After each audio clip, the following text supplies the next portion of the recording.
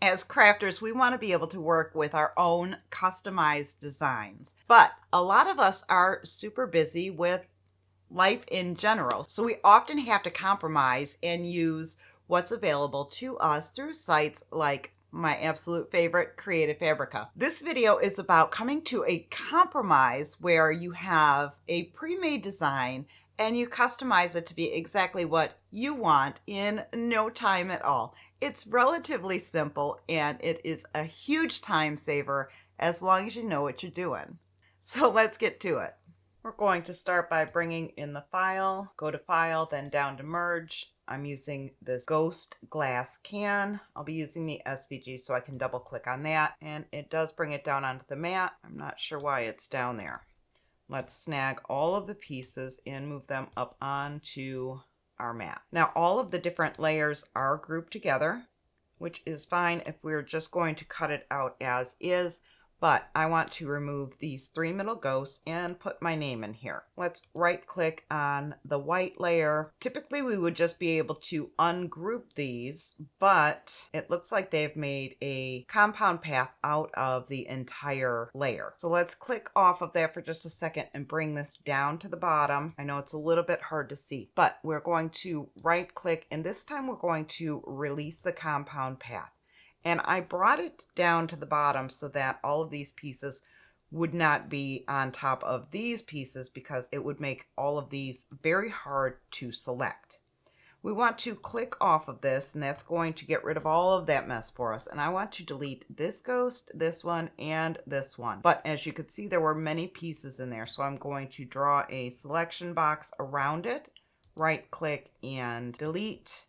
And I'm going to repeat that for each one of these.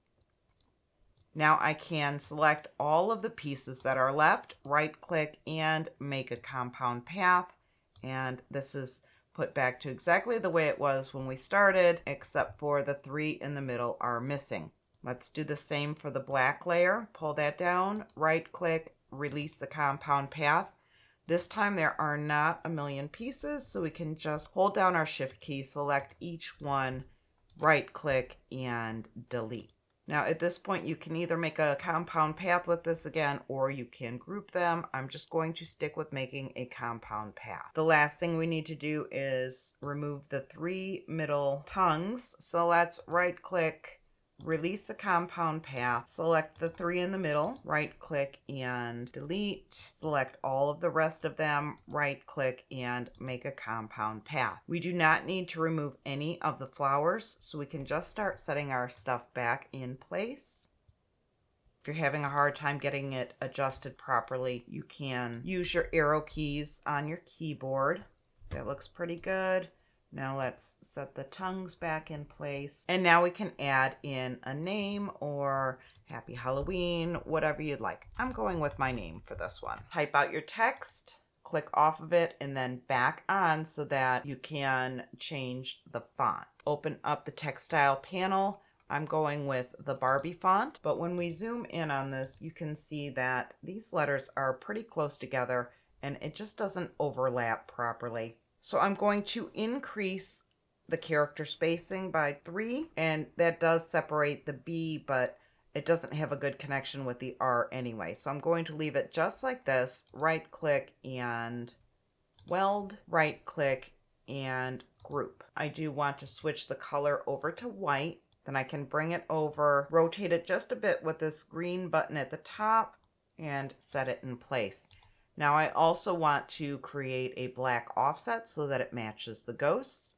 Let's go to the offset panel, click on offset, and I think that's a little bit thick. Let's bring it down just a touch and click apply. I want the offset in black. We can select the text and the offset and scale it up just a little bit, I think, and get it set in place. Now, in order to group our name with the rest of the layers, we're going to open up our Select by Color panel and head over to By Fill. We can select the white layer, right-click and group. Select the black layer, and you'll notice that I did end up with 2 different blacks, so I can hold down my Shift key and select the other black, right-click and group.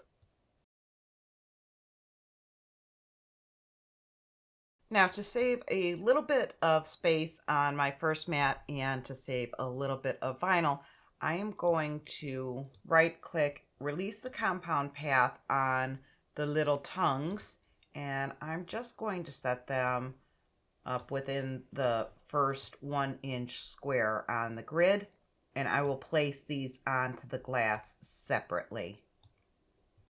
Now we can set the yellow up in here, set the purple down at the bottom.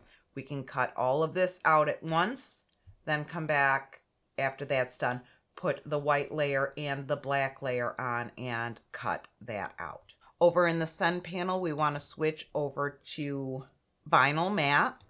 I like to use a blade depth of 2 when I'm cutting vinyl. We can load our media and then click on send.